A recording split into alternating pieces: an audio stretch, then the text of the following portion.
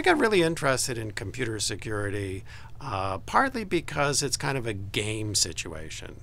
There are two players. There's somebody trying to build a system, and there's somebody trying to attack it. And that really forms an interesting intellectual challenge. When we think about computer security, you have to think for a while about what the system is designed to do and how to make it have the functionality you want. And then on alternate days of the week or alternate weeks of the year, you think from the other point of view and ask, how can I attack this system? So I think the research around this and the dialogue with different people developing systems is really always very lively, because you always have two perspectives and two ways to look at things. So that's really one fundamental part of the security field that I like. And another is that people care about it. It's a way to get into a lot of different kinds of discussions with different people about technology and its use in the world today. So it's a branch of computer science that, like many others now, really brings you out of the laboratory into the world in some very interesting ways.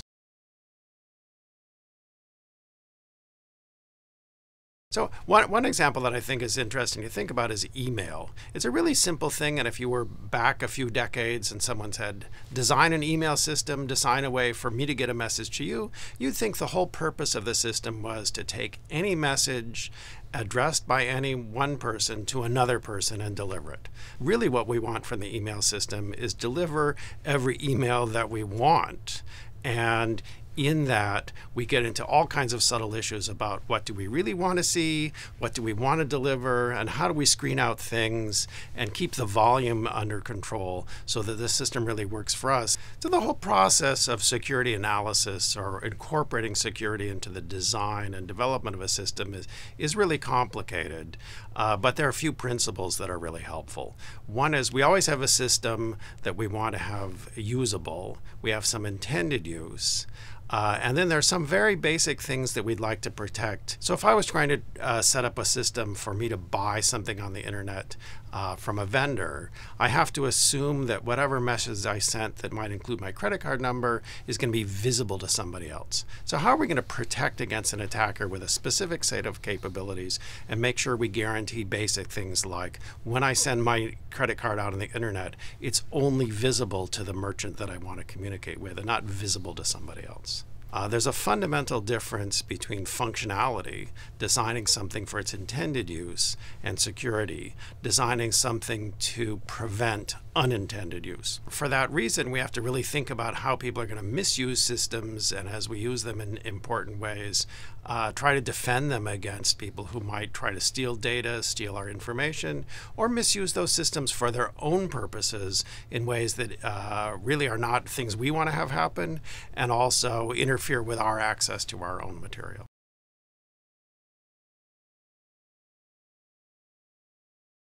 There's been a big change since around 2000 in who is creating attacks and why. Prior to about 2000, in many cases, what we saw on the web, for example, were casual people, kids in their basement, kind of defacing a website just to kind of see havoc come out of that, just people trying to create mischief.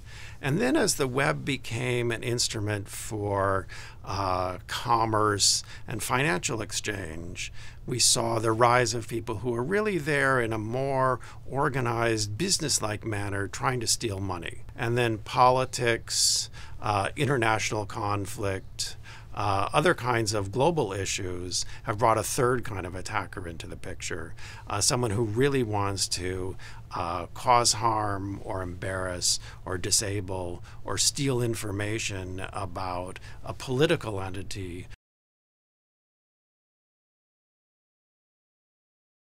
One of the surprising things about this field, when you delve into it, is to understand how hard some of the attackers really work in order to craft attacks. So we never want to assume the attacker is kind of a casual person.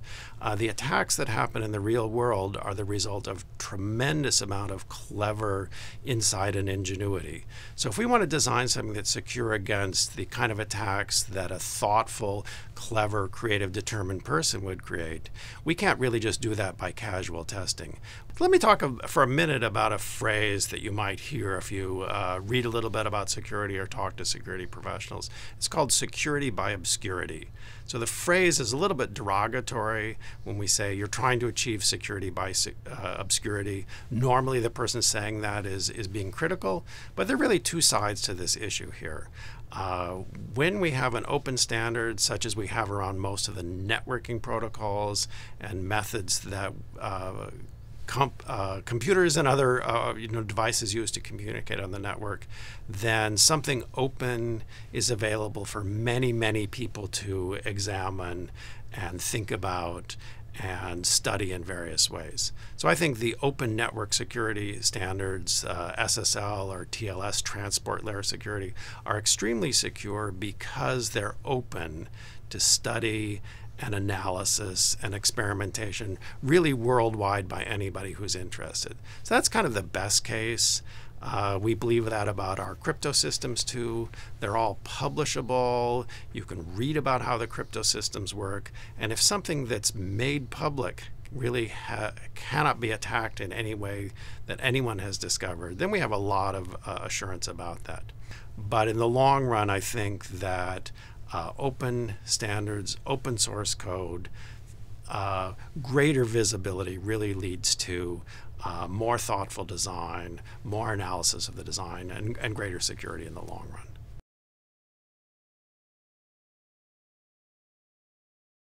People often ask me, as a security professional, as a researcher in this area, what do I do that's special, that's different from what other people would do? And I decided when I started to work in the field, which is now almost 20 years ago, just to try to do the same things that everybody else does. So I don't have a really special way of handling my passwords. I don't have a weird disk encryption that's different from what's common and came with my operating system. I've tried over that 20 years to be as unsophisticated in my use of my computer and the way I buy things online and so on, because I figure, first of all, that's simpler. Second, I'm learning what most people are doing. And third, if somebody attacks me, then I have a story that I can tell. Even though, you read lots of things about attacks online and so on, and I certainly encourage everyone to be careful and thoughtful, nothing really bad has happened to me yet.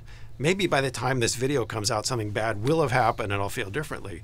But even though there are many attacks and people trying to steal money and so on, life is pretty good online. For the most part, the academic researchers and industry have done a pretty good job in protecting most of us.